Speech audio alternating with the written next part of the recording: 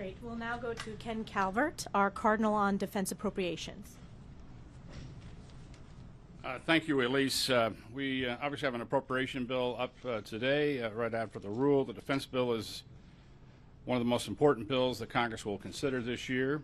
As chair, I prioritize DoD funding on war-fighting mission instead of the culture wars. This bill increases funding to counter China, promote innovation, and eliminate bureaucracy. It enhances DoD's role in countering the dangerous flow of illegal drugs into our country, which is killing more Americans than any recent conflict. The bill also includes historic base pay increase, an average of 30% for junior enlisted members. While the Biden administration is pushing their own social agenda on our military, this bill focuses DoD's leadership to get back to their job, protecting the United States and protecting our interests abroad. And we'll now hear from our whip, Tom Emmer.